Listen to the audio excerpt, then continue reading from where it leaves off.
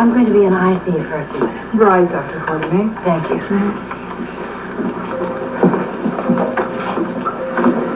Listen, I hate to drag you back to the hospital, but I really wanted to check in on Mrs. Krikorian before. Oh, it's perfectly all right. I've got something important that I want to do here anyway. How about if we meet down here in the lobby in 15 minutes? Fine. Lee and Gail were so happy, weren't they? They could have been happier than I was. You gave me the greatest cause for celebration I've ever had.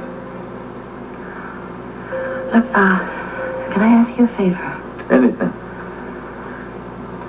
Don't expect too much at the beginning.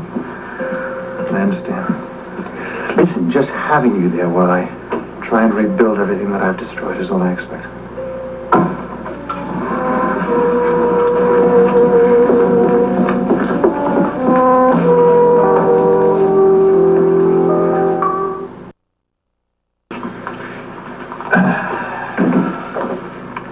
This is probably the most difficult confession I've ever had to make in my life. Yes. I guess the best thing for me to do is to start at the beginning. Not too long ago, I found out that you and Monica spent the night together after the quarantine was lifted. Monica did everything in her power to try and convince me that nothing happened between the two of you, but I wouldn't listen. I said dreadful things to her, things that I'm going to regret for the rest of my life. But I've been fortunate enough for Monica to give me a second chance and forgive me. And I guess that's what I'm asking you to do.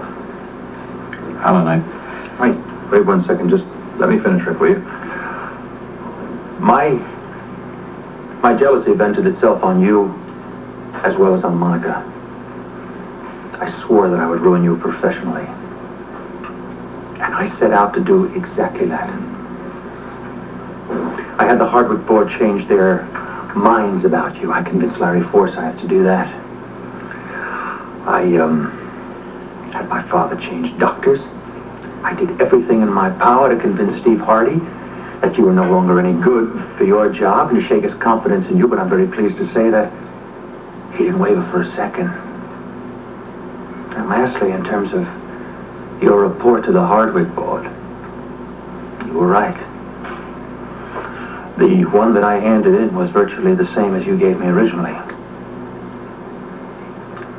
For all of these things and anything else that I may have done to undermine you, I'm bitterly ashamed. And I just hope that you can possibly understand and forgive me for it one day. Alan, I appreciate what you're telling me. And I do understand that it was very rough for you. I thank you for your understanding. I must say that is not exactly the reaction that I expected somehow. What do you mean? I was waiting for surprise, for anger, for shock.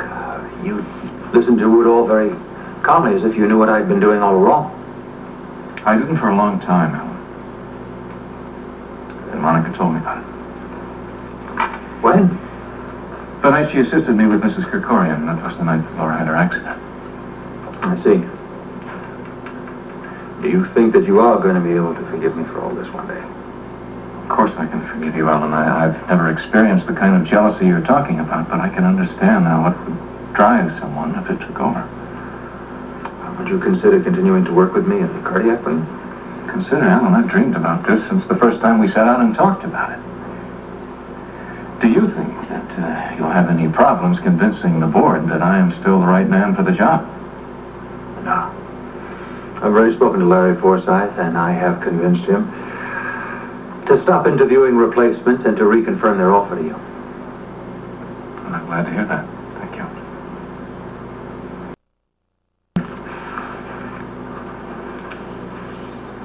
Did you put this on my desk?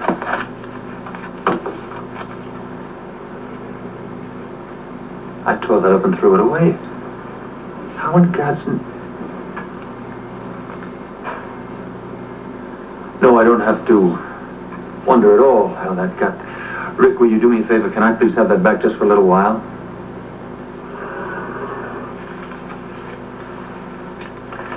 Well, could we shake hands on a friendship and trust that should never have been broken in the first place? Yes. Thank you. Thank you, Alan. Not only should I have known that Monica would never be unfaithful to me, but I also should have realized that you would have never been unfaithful to Leslie.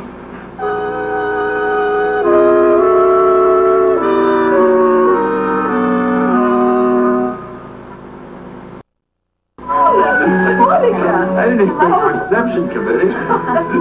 Oh, darling, I'm so sorry. We were just having some cocktails before going down to dinner. Oh, Monica, I've never been so happy to see anyone in my whole life. Thank you, Laura. I've missed you. You know I feel the same way, Monica. Welcome home. Thank you, Rick.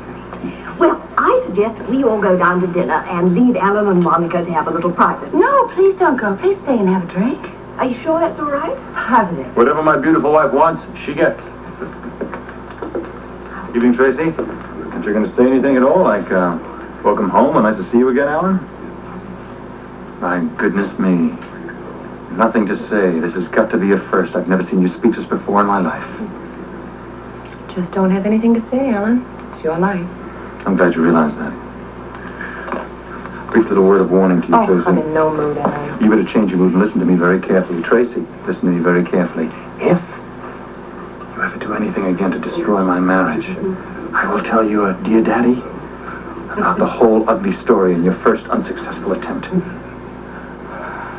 Well, this place is beginning to feel like home again. Welcome home, Monica. It's nice to see you again. Thank you. Let me give you a hand with the drinks. Oh, Monica, I am so glad that you're giving Alan another chance to prove to you how much he loves you and how much he needs you. Well, Lila, I'm willing to give it a try. That's really all I can promise at this point. I understand, dear. And did our talk this morning have anything to do with your decision? Yes, it did. I haven't been able to think about anything since. Well, now, you must never breathe a word to anybody about that, because Alan and Tracy must never know about Edward's mistress or the son that they had together. No, Lila, I promise I won't say anything, but I can't help being curious. I mean, well, how old is he now? Where is he? Well, of course, this is something I never discussed with Edward, but as far as I know, he went to England after his mother died, and he's refused any financial support from Edward ever since. He must be about a year and a half younger than Tracy now. Mother, I know how much you love Monica, but you can't monopolize her first night back. I'm sorry, darling. I give you back your beautiful wife. That's all I want in this world. I would like to propose a toast. Now, the fact that I'm drinking plain sparkling water doesn't diminish in the slightest the deep feelings that go along with this. To Monica, my daughter, thank you for making your husband and your father so very happy tonight. You know, I've always thought of you as my own daughter, and I want to see you take your rightful place in the Quartermain family from this moment on. Aren't you going to toast, Tracy? Well, excuse me, please. I have just remembered a previous engagement.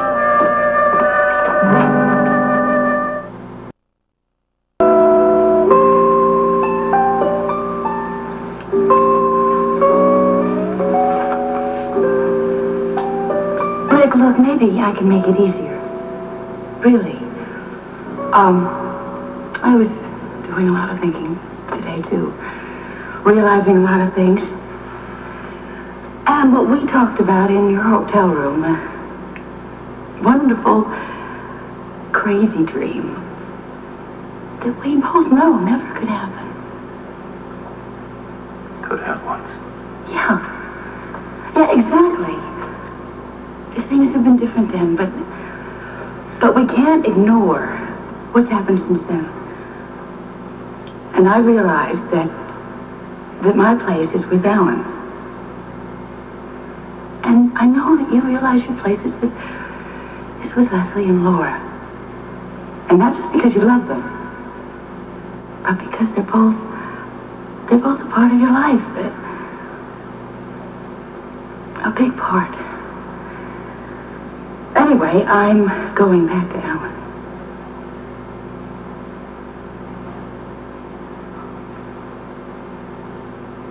Monica, you will always be very special to me.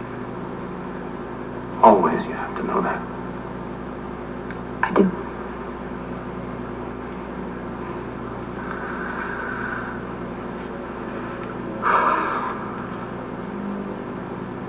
Monica. Look, Monica, I... don't say anything, okay? I'm grateful for you coming over. And I understand.